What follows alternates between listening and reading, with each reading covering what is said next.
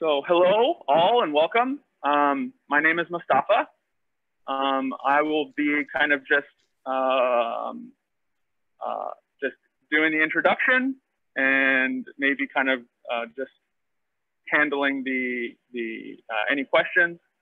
Welcome to the Averitt Lab Tour, the virtual tour, of course, to try to be safe. We have a few speakers planned. Our first will be Rubaiyat, who works upstairs on a very advanced system. It's almost pretty much one of a kind in the world. Then he will be followed by myself. We also have a similar system to Rubaiyat, but we don't have quite some of the capability, but we do have some other capabilities which are very fun, which allow us to look at and control very specific things. And then we'll be talking about Peter's measurements, his experiment, where he does things that really push the limits of sensitivity as well as high sensitivity in a magnetic field. So thank you all for joining, and I'll go ahead and hand it over to Rubaiyat. Whenever you're ready, Rubaiyat. I'm ready. Thank you, Mus. So no how long? Like 15 minutes? Yeah, something like that. Okay, whatever you're comfortable with. 10, 15 minutes, whatever. I'm just like in the middle of a measurement, I'm just like taking a look at the screen, and another one is like that. You see, so this is what they want. This is exactly what they want. I'll be like, I think this is fine. Yeah, just taking a look. So like, hi guys, I'm Rubaiyat. Like, I'm in the same lab as like Mus. Like as he has like pointed out, like we have built and like developed so many techniques. It's like our own, like all our like camaraderie. So that makes like Averitt group like one of the like unique places to do optics in the world. Like, it's more like, I mean, there are like other places where you can do optics, but the thing like we are different is that all our experiments, they're just like, they have like, they are built with a purpose in mind, and they have like, they will give you access to data the other people like won't have. Like, so that's why we stand out among like many optics groups here, at least in the US and many places in the world. So I'll just like, try to like, give a brief overview of like what we do, like our experiment, and like maybe just a brief description of like what I do upstairs. And then like, I'll just pass it to Mus. Then he can like also describe the experiment, and then like it'll be related to like Peter. So all of you like, all of you know that our expertise in like a certain like field of physics, which is like optics. So we use our to be in short, like our main what we do is we use like ultra-fast laser to study the dynamics of like a very strongly correlated materials. And this strongly correlate by like saying strongly correlated materials, I mean like a very broad range of materials that can be a semiconductor, or like a superconductor, or like a transition metal oxide to, and that also goes to topological materials, to like 2D materials such as graphene. So you can like from this description, like simple description, you can guess like this is a very wide range of materials we work on. And also, like I mentioned, that we use laser to see the dynamics. And let me just explain this. Like, we excite the material by like one high energy beam that we call like in a pump, and then we use a lower energy beam to just see the dynamics, and that we call like probe. So our main like technique is like called like pump probe techniques. So pump is like excite the material, and then probe just studies the material in like very like short time scale, like 10 to the power minus 15, like 1 femtosecond to picosecond time scale. So that is what we do. Like we do like mainly like non-equilibrium stuff, and like and there is another type of. So this is like, this is the first like basic principle of like spectroscopy. Like you can see. So why do you need this technique? So you can study like many modes. Like in time. First, you can see the dynamics in very ultra fast time scale, and even you can see like when you do like use different like lots of like data analysis, and you can see the modes in frequency domain.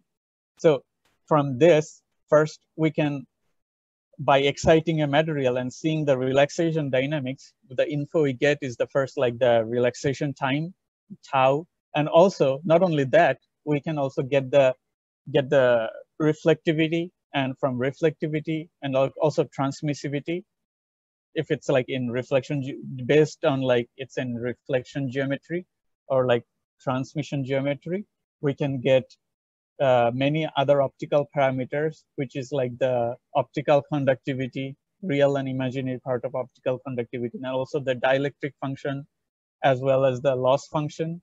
So there is like, so these parameters like conductivity tensor or like dielectric tensor, they give you a lot of info about not only about the optical properties of the material, but also the isotropic, like about the directionality of the material, like if the material is isotropic or anisotropic, and on what is the optical axis and on which direction there are like for isotropic material, many of are like we work on, there might be conductivity might change along different axes. So this is very important to know, like which direction like you are trying to like look into of the material. So this is, and not only that, they also give you like many ideas of the electronic properties of material. So that's why like this is actually the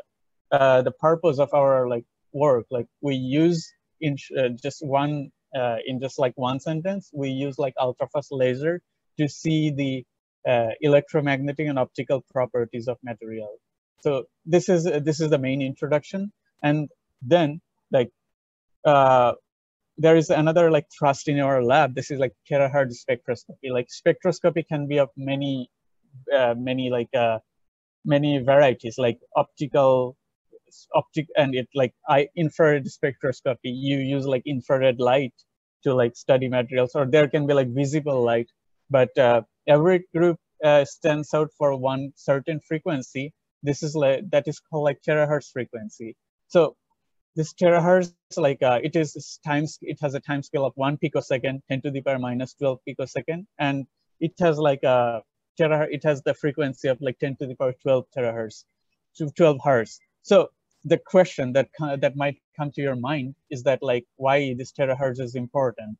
The reason is that like there are many like interesting phenomena that happen like in terahertz regime, like in this energy regime, like this like on the order of 10 to the power 12 hertz. And like if you like convert that into a like energy scale, it becomes like, I don't know, 1 terahertz is 4 millielectron volt. So there are many, the thing is like there are many interesting phenomena like plasmon, or like superconducting gap, or like the charge transfer gap of 1D insulator, or like two-dimensional electron gas plasmon, and also like the magnon. There are many like interesting like physical phenomena that happen like in this time scale, like picosecond time scale. So that's why like terahertz spectroscopy is like a very powerful tool to investigate like this phenomena in strongly correlated materials. And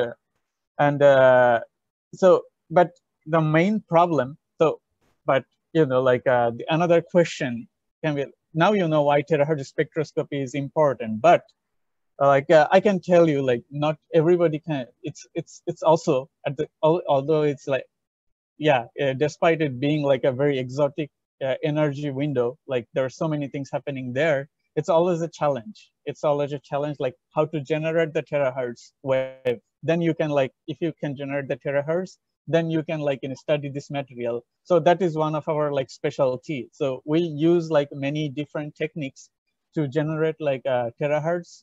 So like so for maybe the one technique is like you can generate like a terahertz from like some nonlinear crystal like zinc telluride or gallium phosphide.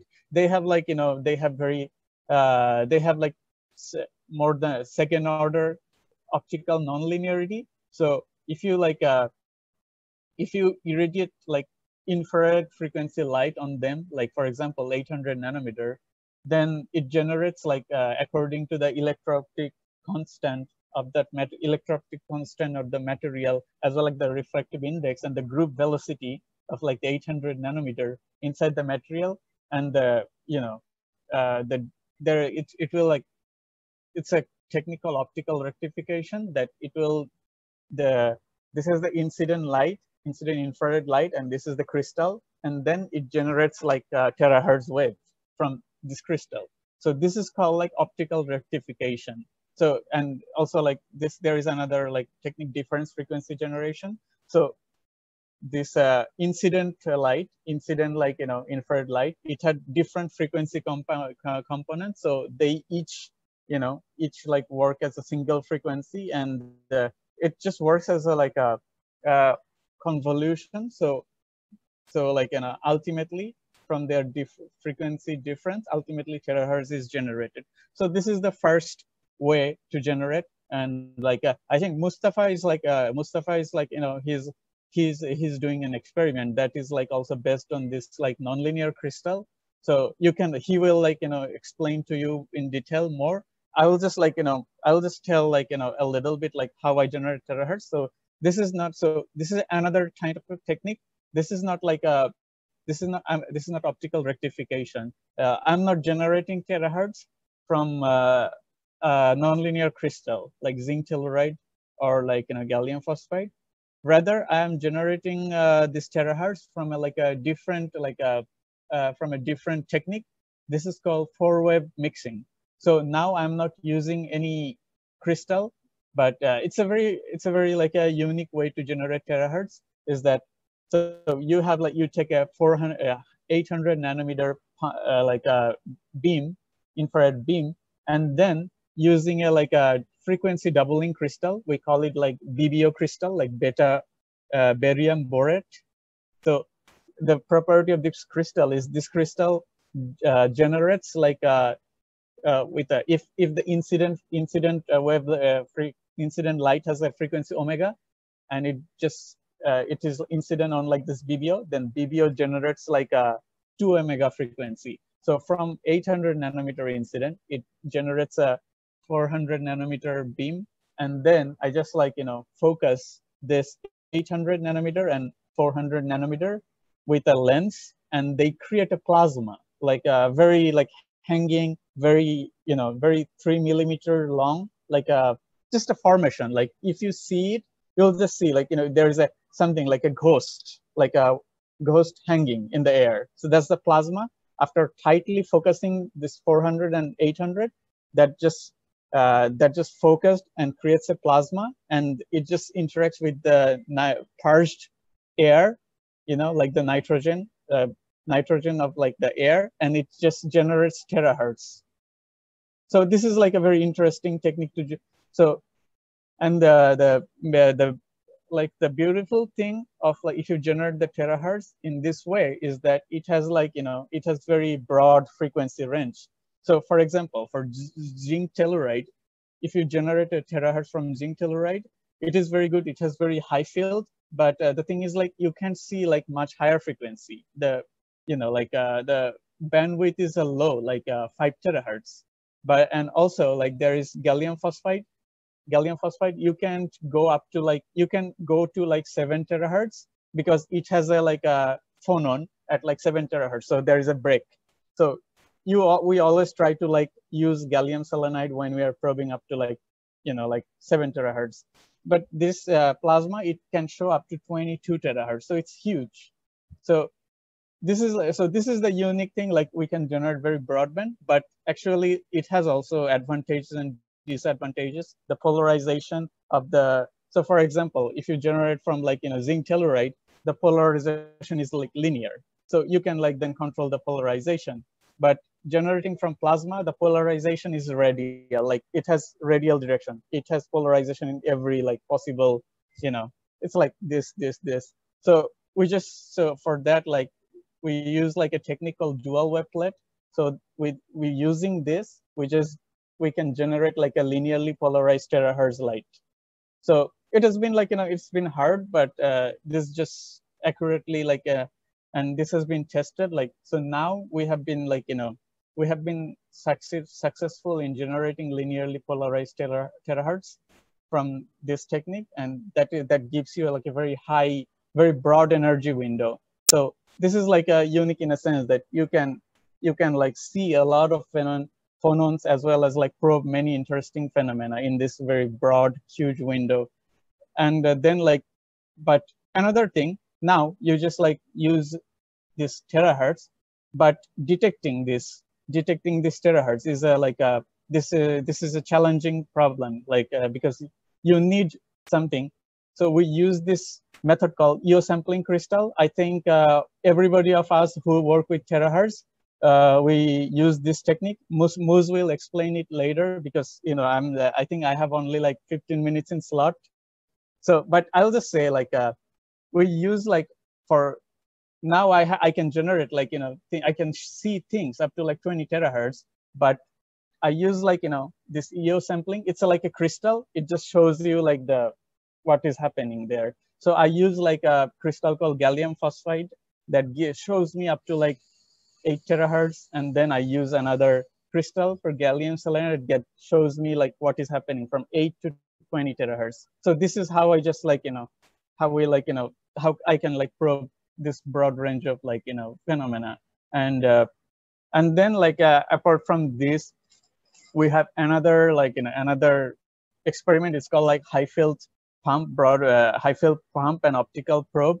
So this is like then there is another like another technique of like generating very high field terahertz, like on the order of megavolt or like several hundreds of kilovolt. So for this is another different type of like technique, which is like tilted pulse front.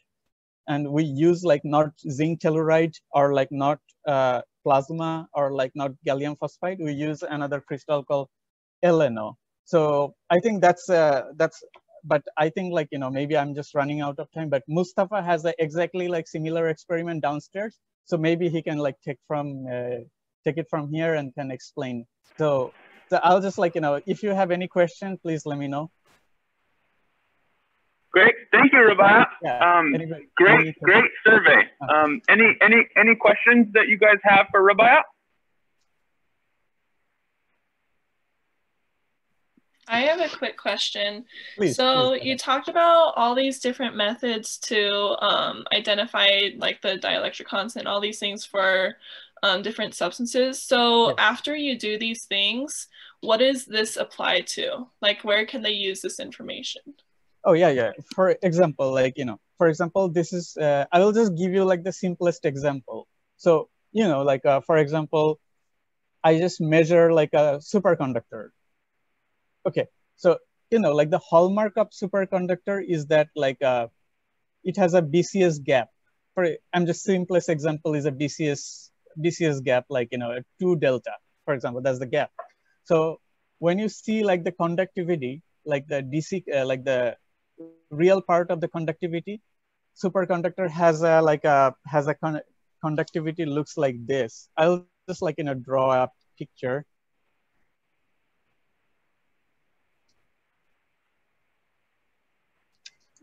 Just let me get like a good, nice paper. Where is this?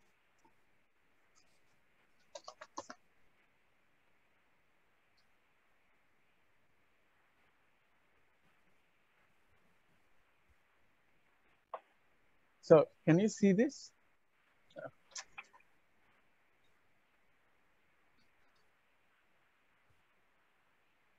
Can you see this? Yep, we can see it. Yeah, so you can see like this one is sigma 1, like that's the real part of like the optical conductivity. And then this one is omega. So this is frequency. And this is like, you know, this is like the sigma one. So superconductors, BCS superconductors, what you can see, you see like there is a 0 because there is in this phase, because it's 2 delta. So it's below gap. It's only like Cooper pairs. So these Cooper pairs won't show up like in the conductivity. So the conductivity will show like, you know, 0. But then after gap, above gap, then now Cooper pairs are broken. Now you have like quasi-particles. These quasi-particles will show up in the conductivity. So now you see non-zero conductivity. So when we see like something like, so this one came from our experiment. So when we see something from this, we can just guess if it's superconducting or not. So these parameters like sigma 1, sigma 2, they give us like an idea, like what kind of like, is this insulating or is this like in a metallic phase or is it in like superconducting phase? So this is how we just like, you know, it's a like the optical way of finding like material properties. Just for the record, to qualify this, just to remind people, sigma 1 is basically like the, from Ohm's law, it's like the frequency dependent conductivity. So how much current can be generated from a given, you know, electric field at that frequency omega. So it's basically telling you how metallic it is. If it's a large sigma, or if it's 0, like he was saying, below 2 delta, it's more insulating. So the sigma is small. So just in case people aren't super familiar with that. Yeah. So any other like questions? Yeah, don't hesitate. Please like ask. I'm here. I think that's it. Moz. Yeah, great. Well, Rubaiyat, thank you so much for your time. I really appreciate it. Good luck with your experiment. Thank you everyone for your patience. Yeah. Bye. See ya. Bye. Thank you for coming. Thank you. Great. Okay, so I guess it's my turn. Let's see. Okay, camera's fine. You guys can hear me? Yes. Yeah. Okay. Great. So, that was great. Rubaiyat's talk went through a lot of details about what we do here, and I think I'd like to just recap on kind of what he covered. So, kind of starting back from basics, just to give you an idea, a flavor of kind of the main idea, which he put beautifully, maybe a bit technical if you're not familiar. So since the beginning of man, we've studied things by looking at them, right? Ever since the very beginning, we've looked at things and by what it looks like, we say it does this or it does that. For instance, when you look at a metal, it's shiny, right? When you look at something like glass, you can see right through it. When you look at, you know, for instance, a piece of quartz. Those properties were well noted by people who thought scientifically. One of the first real optic kind of strange things that maybe stuck out was something called a calcite crystal. Anybody familiar with calcite? And the fact that when you looked at an image through calcite, you could see 2 images from what was underneath, as maybe you've seen in your introductory physics. So people have been looking at things in order to better understand them for a long time. Now, as we've progressed, we've come up with better and better ways to look. Nowadays, we can look at things as a function of wavelength or a function of frequency. So that was this sigma as a function of omega that he showed. So just to, you know, just starting from the basics. However, now, so that's just spectroscopy. Shine light, look at what it looks like. You know, how much does it reflect? How much does it transmit? Now, what we do is we're able to take that kind of that picture, which is a continuous equilibrium picture, and now we're able to look at it on a very, very short time scale. As Rubaiyat mentioned, on the order of femtoseconds, right? so we can now we basically do this technique, ultra fast optical, ultra fast spectroscopy, that allows us to see what is going on in a material on the order of 10 to the minus 15 seconds, roughly. 10 to the minus 12, 10 to the minus 15 seconds. So that ability lets us know kind of what's going on, where energy, so what we're able to do is we're able to excite all sorts of degrees of freedom in a material, and then see where those degrees of freedom go, or where that energy goes, by using these snapshots. So that's kind of what we do. It's almost like it's called a stroboscopic technique, which essentially makes a movie of what is going on inside of a material. Now, not only are we making a movie, that movie is then resolved in frequency. That's what Rubaiyat was saying about terahertz spectroscopy, is that each pulse, which is in the terahertz regime, bounces off the sample or goes through the sample, and then is sampled itself. And what I mean by sampled is it gets EO sampled. Let me maybe draw a picture. Can I share the screen? You should be able to. Let me know if you're not. I am not. And that should work now. Okay. Great. So let me make sure. I didn't want to take too much time, but let's just start broadcast microphone. Can you see my screen now? Yes. Great. Notability. So, so this terahertz, this terahertz spectroscopy, essentially the idea is that we have a very well-defined pulse. Sorry for the ugliness of this pulse. Let me try again. Now this is the pulse width, the duration in time. This is a function of t. Imagine that this is the pulse that we're sending at the material. And what happens is we send this pulse at some sample. This pulse here has a Fourier transform of something like this, say, right? Are you guys familiar with Fourier transforms? Hello? Some of us are. Yeah. Okay. There's different levels. No problem. No problem. Well, so the basic idea between this picture, this is the called time domain. This is the frequency domain.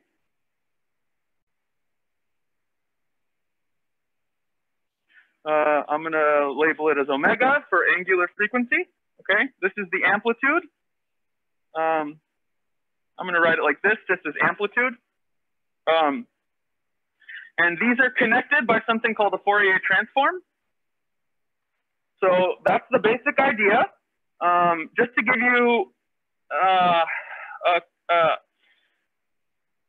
a basic idea. So that if you haven't seen Fourier transform, I'll just the real quick and dirty idea is if you had a sine wave that went on forever. This is again time. If you took the Fourier transform, it would look like this. You would have one infinitely tall, infinitely narrow spike, something called Dirac delta function at this omega 0, which is the frequency of this wave. Are you guys with me? Hello? Yes. Okay. So the idea is this picture right here is the same thing. This is getting messy, pardon. Is the same thing that makes up, I'll use a different color. It makes up this part right here. This omega zero, this is omega zero right here. It's the same thing. That's omega zero. This is the exact same omega zero. This wave is inside of this compressed wave. Not only is that frequency component in this wave, but so is this one, and this one, and this one. This is omega, you know, 0 minus some number. This frequency component is also here. So what it is it's a sum of all these frequency components one by one to make up this profile. Does that make sense? For anybody that wasn't familiar with Fourier transforms, are you with me? Hello? Am I still on? Hello? Yes, you are. Okay, sorry. Does this make sense? Yeah, I'm not sure about everyone else on the call, but. Oh, okay. So I'm going to assume the silence means we completely understand this. Who doesn't know this? So the idea is that you send this pulse. I'm going to try to use this different color. We're going to send this pulse into the material. It goes into the material, but guess what happens? What gets reflected back may be something completely different. It may oscillate a ton. So it comes in like this, but it comes out this way. What that means, and you'll have to take my word for it from here, is that originally, let's just borrow it. Actually, let's just do that. Technology these days. Copy.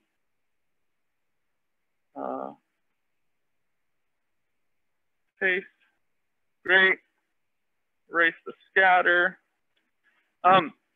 What that means, this picture here, this picture right here, is means that some components. I'm not gonna be super analytical here, but some component. Hard to try not to be, but some components were absorbed. Essentially, this part of the spectrum was absorbed. And you can see that some of it was absorbed because all of a sudden, this is ringing longer, okay? Remember, as something rings longer and longer, this time, see this time, this delta T? As it rings longer, that means this gets narrower. How do we see that? Remember, we saw this here in this picture. We saw that this goes from all the way to plus infinity to minus infinity, and we saw that this is a delta function. So, quick analysis here. That allows us to tell what is going on inside of a material with a lot of extra steps, but I thought at least having a basic idea of a Fourier transform was important. So now that we've talked about a bunch of technical things, maybe we can have a little more fun. I'll show you guys the setup itself because it is a sight to see. Since I'll be facing the laser, let me put on the shutter. Peter, do you know how much time I have, roughly? I forgot the time. When do you want to go until? It's 12:37. Maybe, so 40, I'd say maybe 45. Okay, I'll give you a 40, key. yeah, I'll thank jump you. in at 45. Okay. And this is fine. Okay, so I'll turn around the camera. Okay, here we go. So this is what has been endearingly called by the lab the Spitfire setup. It is a very huge asset to our lab. It allows us to have a very stable source that's very powerful.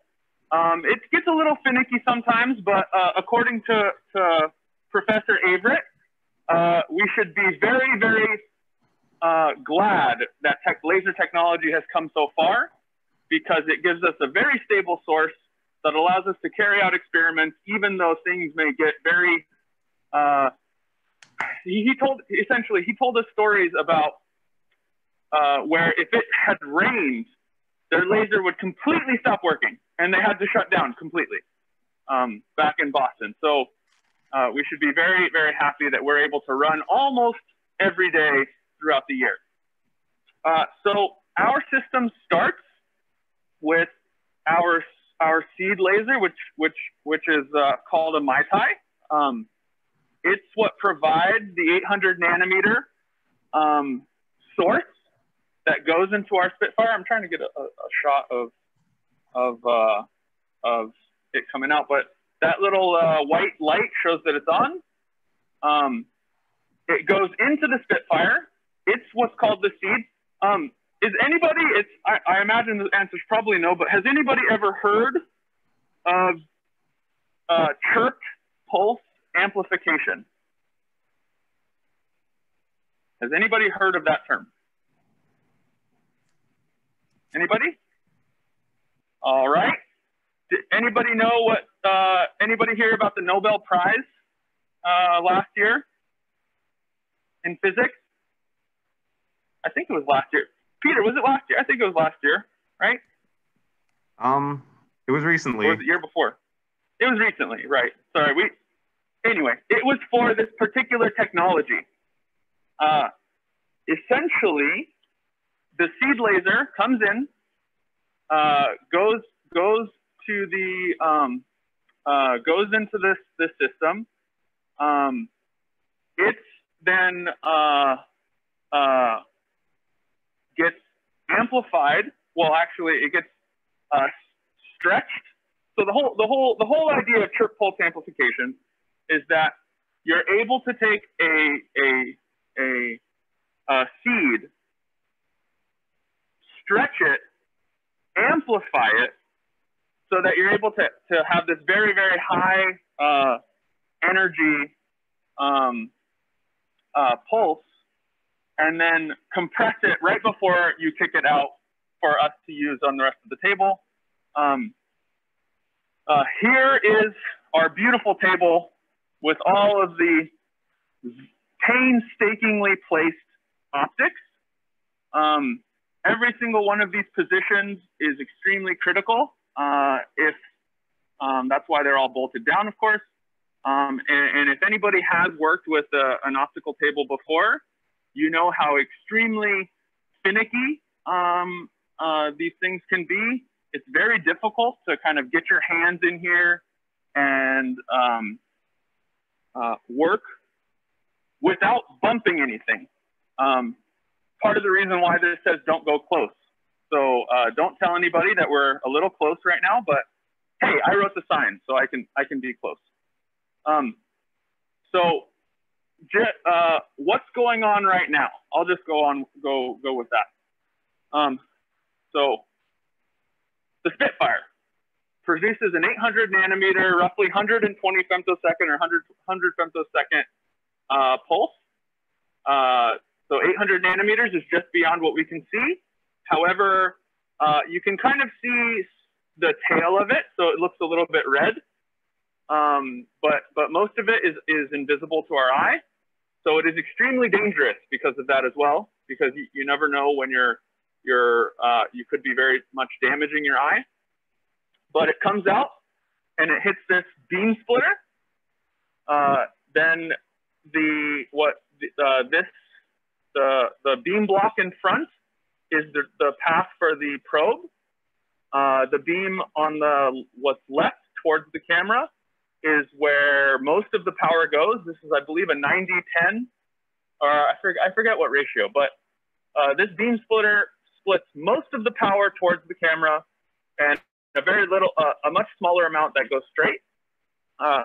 If the beam block next to or closest to the camera wasn't there, it would then hit this next beam splitter, where again, most of the power gets reflected this way, while less of the power goes through to this beam block.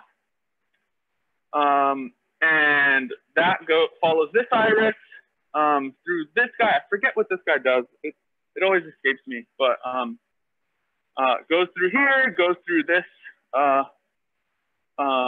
other beam splitter, where now, whoops, we're out of focus. Sorry, this curtain tricked the camera. Goes into this beam splitter. So now we have two beams that come this way.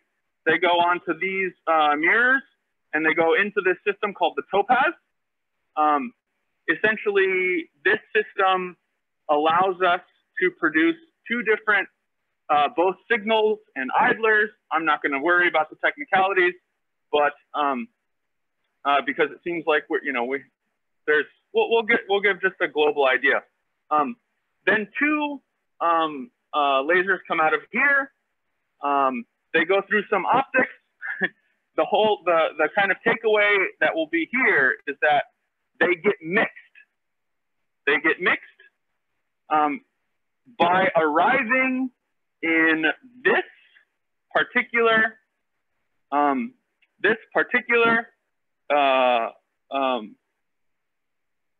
let me see if I can get a good angle of the crystal. Here we go. There we go. Gallium selenide crystal. Remember that I said that these pulses are very, very short,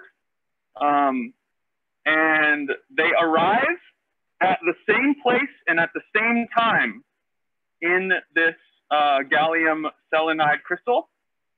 However, there is a bit of technicalities as far as which part is there.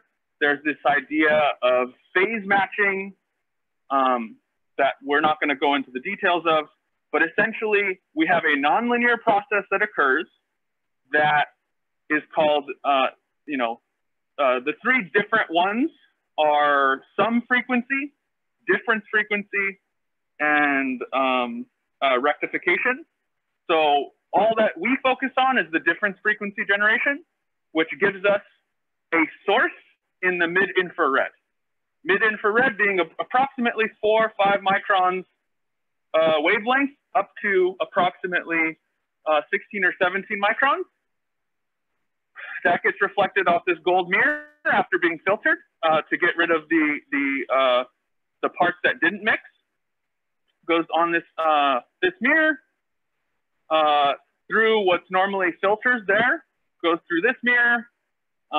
Goes into this. Anybody ever seen one of these before? Here's a bigger one. Anybody? I have. By the way, it's 46. It's what is it? It's 1246. Just to. Got it. Thank you. So this is called an off-axis parabolic mirror. It's essentially a three-dimensional paraboloid section that's cut at approximately at 45 degrees off-axis. So we use it to focus our beam. So it comes in collimated here, gets focused here, then by focusing it here and then unfocusing it here, this recollimates it. So now we have a much bigger beam here, which is approximately 4 times the size that it was here. Goes off this 2-inch mirror, this 2-inch mirror, onto another off-axis parabolic mirror, and onto what should be our sample. Our sample right now has a placeholder, which is a pinhole. That pinhole is only 75 microns in size, and because our beam is so well focused, we can get approximately 75% of our power through this I forget what it, no, 80, pardon. We can get approximately 82% or 83% of our power through that pinhole. And in fact, it turned out to be too much. So we had to dial it back. Let's go ahead and turn the camera back around. With this experiment, what we look to focus on is exciting very particular degrees of freedom in our sample. Currently, I'll be looking at a material called nickel oxide, which is one of the first strongly correlated materials to be described. And so we're using it as a kind of test case in order to look at exciting magnetic degrees of freedom directly through a 2-magnon process. All of that is very technical, so I won't say, you know, it took me a lot of time to just barely understand it, so I'm sure I won't be able to explain it in 30 seconds. So I'll save us the trouble. But I thank you. But that's, I think, as far as I can go, is that I'm setting up my nickel oxide measurement. Currently, I'm working on trying to get the probe size small enough so that we can kind of sample a very homogeneously excited region. And that's kind of where I stand at the moment as far as my experiment. And so with that, I'll open the floor for questions. So you're basically taking a laser and splitting it and then having the two separate parts go through like 100 different lenses and mirrors and filters and stuff, and then recombining them at the same time perfectly, and then hitting a tiny, like 80 micron target. Yeah, basically. That's insane. So if any one of those mirrors gets messed up, that's like game over. Bad time. Yeah, exactly. And what we're able to do, which I actually forgot to mention, is that we have something called a delay stage, just really quick. Delay stage, which allows us to sweep the pump and the probe. See this guy? See how it has like this bellow on the these three stainless guys? steel box? Yeah, exactly. Oh, yeah. Mm-hmm. So that is so there are two mirrors there that are at 45-degree angles respectively to the axis of the stage, such that a beam coming in perfectly orthogonal to, you know, perfectly aligned to the stage comes back out perfectly aligned. Now, if it wasn't perfectly aligned, when you move this stage left or right, the beam will, what we call, walk. It'll move left if you go back, it'll move right when you go forward, or vice versa.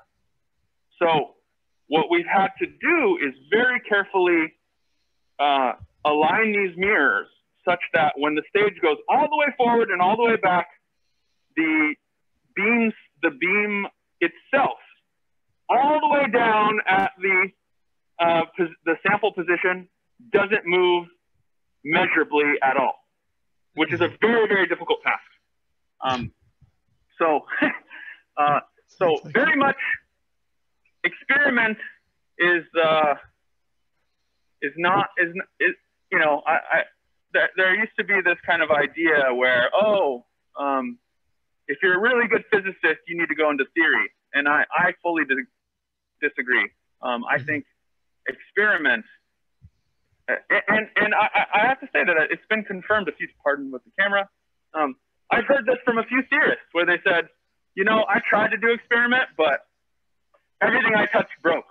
So, you know, it's much easier to sharpen a pencil when it breaks than to fix a laser or whatever it may be. So. That's really cool. Thank you. No problem. Yeah, I work with optics in my own research. So when I saw that table of optics, I was amazed. It was so pretty. Thank you. A lot of hours to keep it up. Luckily, So I work on this table mostly with my lab mate Kelson and our new lab mate Varun. And although we didn't place every single optic in where it is, we have had to kind of, we've touched almost everything, which I think we're proud of. However, we didn't have the honor of being the first to place every single optic. That honor goes to Kevin Kremen, Jingdi Zhang, and Gufeng Zhang, which if you ever look into our group.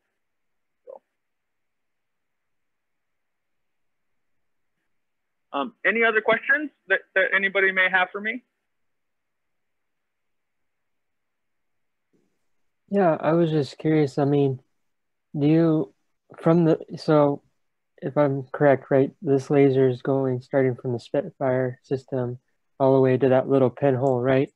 Do you know possibly how much distance, like it's all like collected on this one table, but do you happen to know how far it's actually like traveling distance wise?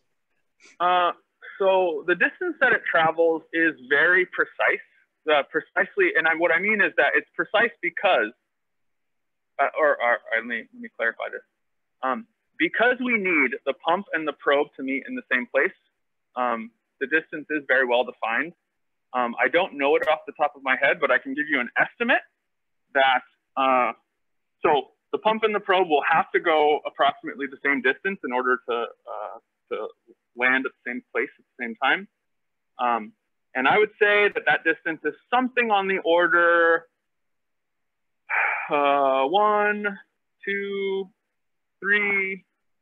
I'd say between 3 and 4 meters, maybe 4.5 meters is my kind of rough idea. It can be measured. We've measured it before, by the way. I just don't have it kind of at my disposal at the moment, but we have measured it. Because that needed to be done in order to know where to put the delay stage. Does that make sense?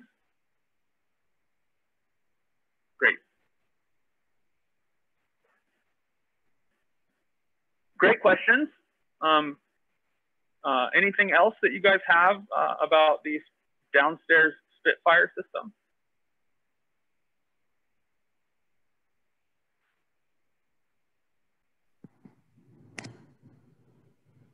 Great. Well, thank you for your time, everybody. I'll still be here to follow along with Peter. And I did want to set aside some time after Peter gets done with his system for maybe a little bit more kind of more personal chat on how maybe if you guys are wondering how our experiences in grad school have been, or if you want to have any sort of more kind of career-centered conversation where it's not just us talking about the systems we love working with, or the experiments that we have planned. But if you want to know more of kind of the flavor of research at the grad student level, then we'd love to chat about that after we go over the details of the systems and experiments. So with that, I'll pass it to Peter. Sure. Hi, everyone. So first of all, is there an echo? Just it's very slight. It's not distracting at all, but it's fine. I'm gonna try to minimize it. But I'm basically gonna use my phone camera to show you guys the lab later. So yeah. So I think Mustafa and Rubaiyat showed you a lot of cool technical things and talked about a lot of cool technical things. And yeah, so we basically have a third table in our lab.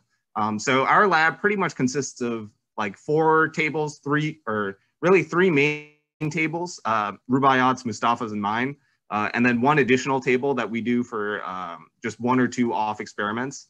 And so, yeah, it's, so our table, the table I'll be talking about kind of more specializes in these really high sensitivity, high statistics kind of measurements.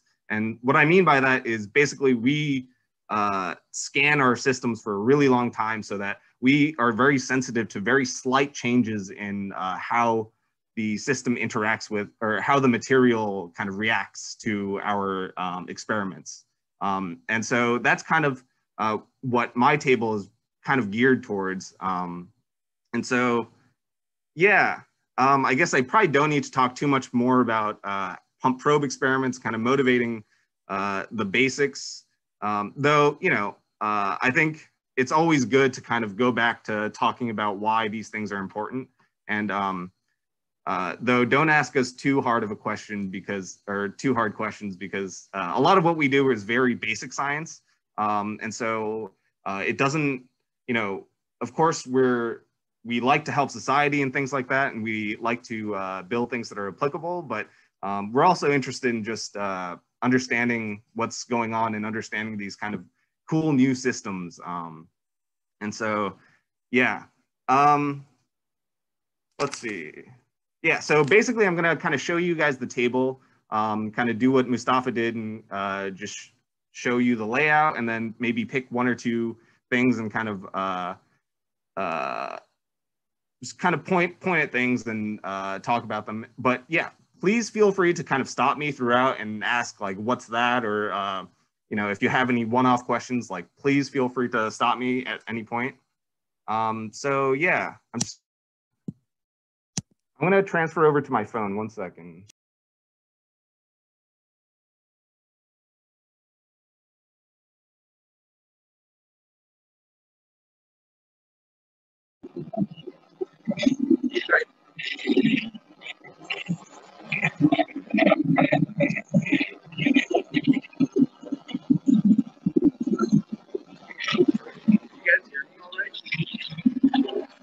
It's a little quiet.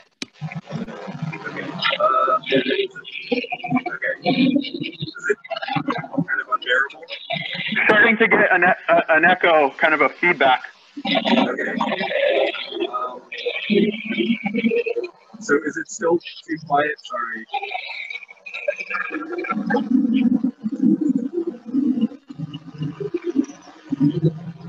Well, I can kind of start, and then we'll see from there maybe.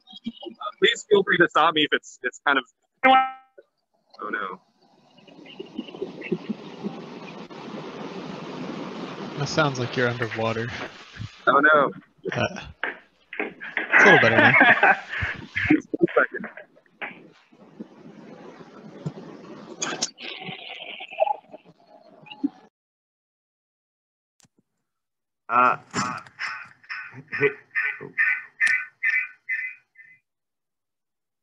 Hey, Mustafa, do you think I could borrow your tablet, actually? Sorry.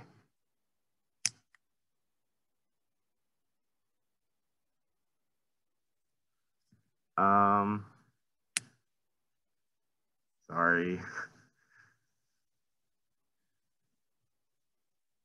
Making Mustafa run all up and down. Yeah, so one of the things that I guess I could just kind of talk about it.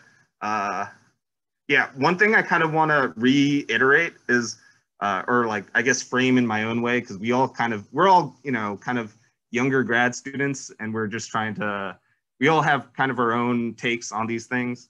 But I like to think about our experiments as kind of, so a lot of what we study in physics is understanding how like the motion of, you know, stellar bodies, or the motion, or how electrons move in an electric field, or, you know, how wave functions can kind of evolve over time. And so one thing that we do is kind of a very controlled perturbation, and then understanding the kind of subsequent motion from that. And so you could learn a lot about, if you are very careful and you have a good way to perturb it. It's basically, if you think about a pendulum, you could learn about basically gravity, and you can learn about the kind of simple harmonic motion by doing a small perturbation, and then you have, you could describe the motion, and then you could derive some kind of results.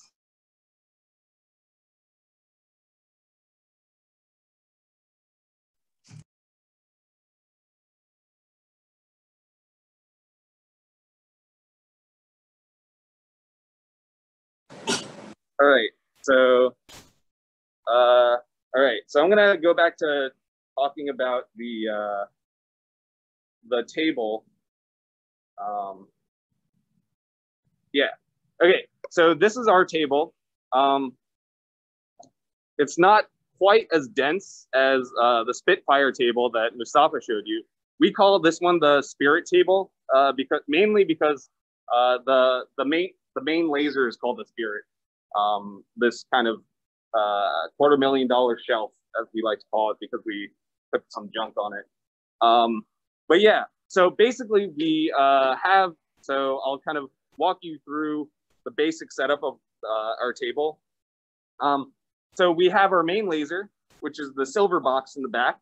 And then we have and then we basically have the main laser, a huge maze of optics. So that includes lenses, mirrors, translation stages, and a couple of crystals and things of that nature. And then we have a couple of ways to change the wavelengths of our light. And so one thing that our table is good at is that we have a couple of different ways to change our wavelengths so that, like I was saying earlier about these controlled perturbations, we have many different ways to kind of perturb our system, and we can do that in kind of any means that we choose. And so if we want to kind of move an electron from one energy level to the other energy level, then we can do that by using a higher energy light. But if we say want to do a very small perturbation where we want to kind of only move it, only give it a little bit of energy, then we're going to use a lower frequency light. And we have those capabilities. And so, or that's kind of the goal of some of these techniques and some of these experiments. And so, yeah, so this is our main laser, this silver box. It's called the Spirit laser, and it kind of emits light at 1040 nanometers, which is near infrared light. And so one kind of cool thing is that I can show you guys that it is, so, I think it's kind of cool to show this. So there's no light on the card right now, but then it's mid-infrared, so, okay, it's being blocked. Yeah, so here's so it's invisible on the back of the card, but then on the front of the card, we have a phosphorescent kind of material. And so we are working with these kind of near infrared beams. And yeah, so like Mustafa and Rubai were saying, these are really, really tight pulses. These are, so we get like 300 femtosecond pulses, which if you translate that into how thick the pulses are in terms of distance, they're basically like the width of a hair. They're about 70 microns or 90 microns. So they're literally pancakes that are shooting out of this laser at like every 5 microseconds. And they're being shot across this entire setup and kind of going into different experiments, namely one experiment at a time, which is currently set up here, or half set up here. So yeah, so one thing, I think one of the other people asked how much distance is on the table. On our table, we have about 10 meters from the output of the laser to the sample for one of our experiments. And yeah, so if you actually do the calculation, one kind of fun thing is that there's only one pair of pulses on the table at any given point in time. So we basically shoot out a pancake out of these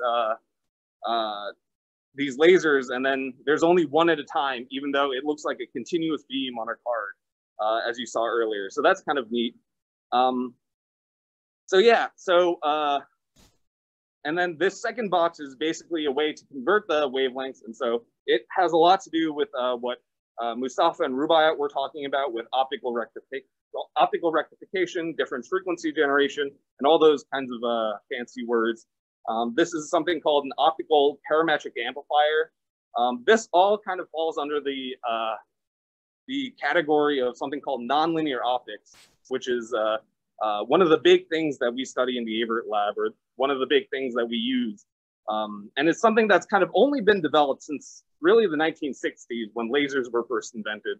So it's kind of a new and budding field. And so there's still like people thinking about new ways to generate light and new kind of phenomena that go on. So yeah. So any questions so far?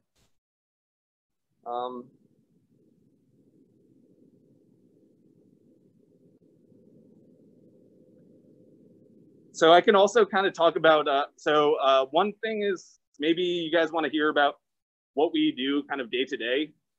And also I can, so one of the things we do day to day is aligning these experiments. And so like Mustafa was saying, a lot of these experiments are very finicky and touching a mirror. And so we basically have to target a spot 10 meters down the line, and the spot size is about 10 microns. So it's or like 80 microns in diameter. And so it's a very precise kind of technique. And so one of the things that a lot of our time is spent aligning these experiments and making sure all the kind of things are in order. Like for example, that's the delay stage, that long black rectangle. And so making sure everything is on that nice and precisely is important. And then it's also designing these experiments. And so one cool thing that we have on the table that we actually designed and built ourselves is a kind of home-built OPA, or optical parametric amplifier. So this entire breadboard was kind of designed and built ourselves. And yeah, so this is kind of one of the fun things that we get to do in grad school. And one of the reasons we built this was so that we can have more control of the kind of wavelengths that we choose. And ultimately, we're trying to do generate some mid-infrared light because mid-infrared is actually, there are a lot of vibrational modes in crystals that we can excite, and we can kind of perturb these systems in a new kind of unique way. And these are actually related to things like superconductivity and different kind of strongly correlated effects, where basically the phonons kind of mediate the interactions. Yeah? Peter, do you think you could maybe get a peek behind the curtain or maybe move a curtain? Sure. Oh, okay, sure. Just because I think that they'll be able to see all that beautiful work that you guys did, because it's a work of art.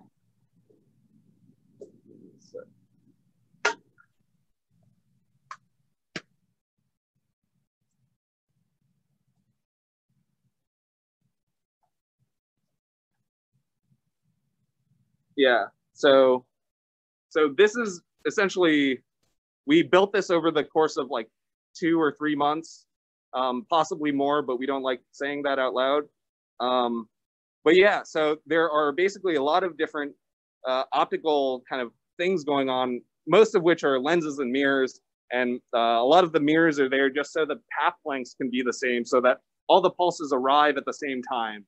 And so it's not just that the pulses like hit the correct spot, they also have to hit the correct spot at the same time. So like I said, these pancakes, there's only one on the table at a time, and we literally have to make sure it hits, both pancakes hit the sample at the exact same spot at the exact same time. And so there's a bit of a technical challenge with these kinds of ultra-fast optical experiments that basically result in tables looking like this. But honestly, it's not too crazy. It's not too bad. It's mostly mirrors. We have a couple of crystals. The light, so there's a crystal in this little case, and it's actually part of what we do generates new wavelengths. And one kind of fun part that I like to talk about is we generate a lot of really pretty light. Like Rubaiyat was talking about the plasma filament earlier, that kind of string of plasma that he generates in that vacuum box or that purge box.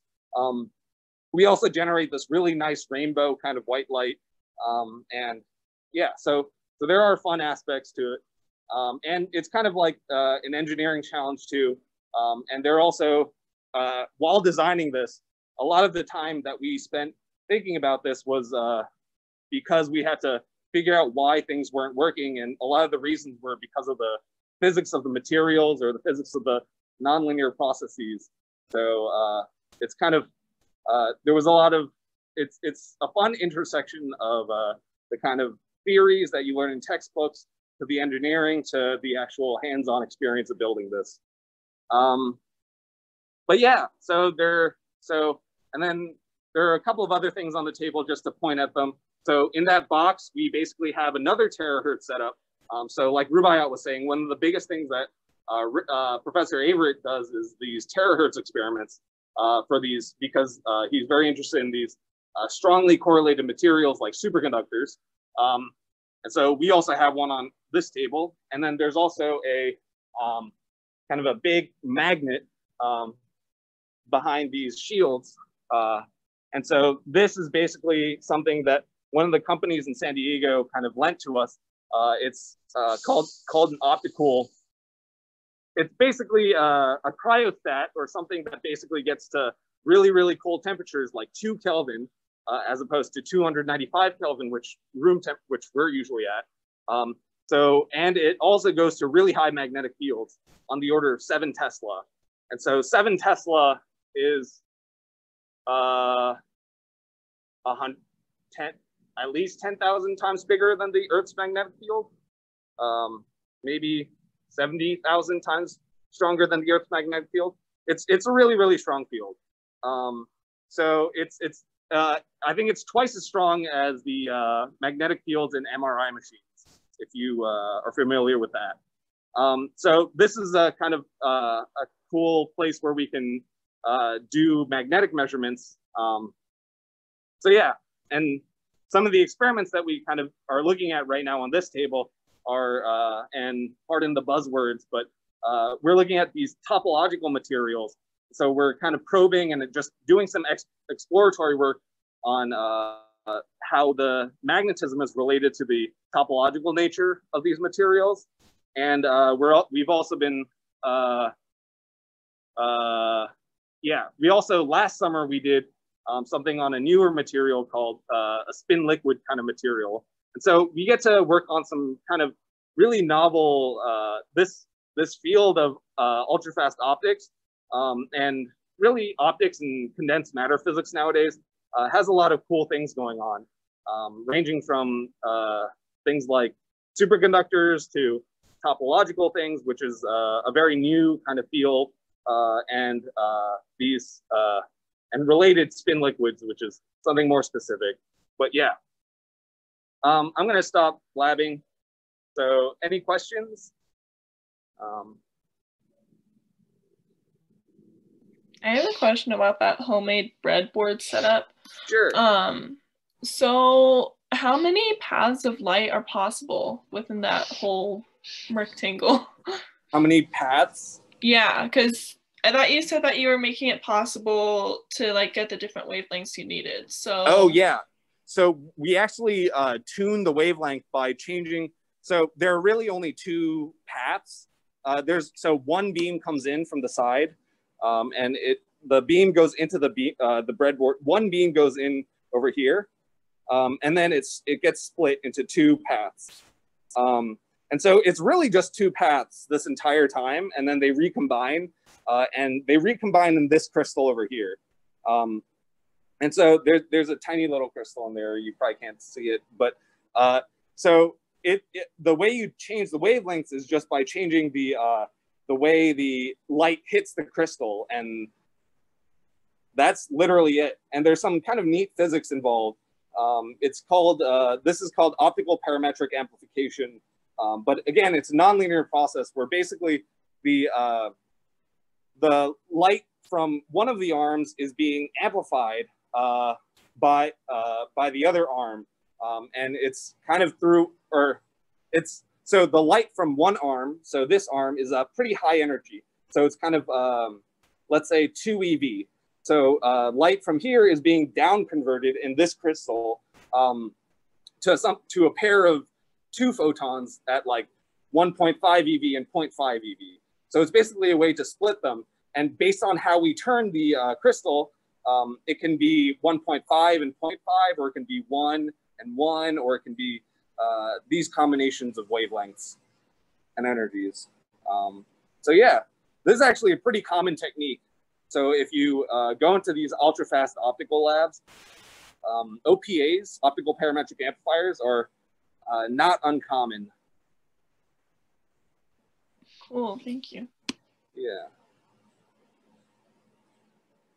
I have a question. Sure.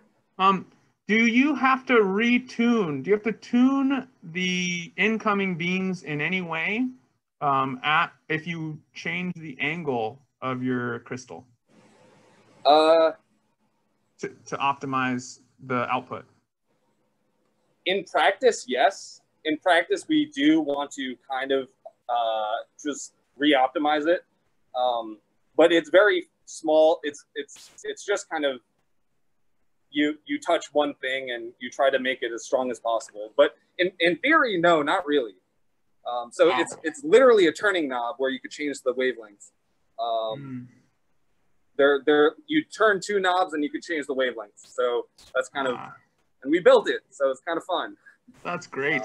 Yeah. Yeah, because for my DFG process, we have to, we turn the crystal and then we have to re-optimize the phase matching and, the temporal and spatial overlap. And we kind of just have, because they're not collinear. I think yours is collinear, correct? Yeah, we're collinear, yeah. Got it. Right. Great. Thank you. Yeah. Any other questions? I'm sure we were, yeah. Oh, sorry. I had two questions, if I may. I was wondering, like, how, like, precise, like, you have to angle all the optics and stuff. Like, is there uncertainty, like, to it? Like, is there a little wiggle room or very? Yeah. So it really depends. So if you're talking about this setup in particular, the curves that we're interested in give us enough wiggle room to kind of, well, we do pretty much all of this alignment by hand. And so, we're not machines. So it is possible, though you do have to be like pretty careful. And so at least here, the angle is, you do have some leeway. You want to, there is a single angle where it's like the most optimized, but even if you're, half a degree off of that, you're still generating light at close to the right wavelength. And you could just kind of, it's a lot of iterations. It's a lot of going back and forth just to get the best number possible. And so that's why it kind of takes, that's why I said it took about 6 months, or well, 3 or 4 months to really get going, because we had to continually optimize this thing.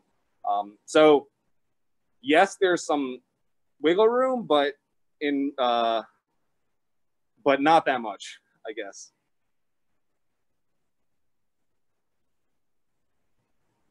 Does that kind of answer your question? Or nice. Any other questions? Otherwise, we can kind of move into more of a Q&A format too, anyway.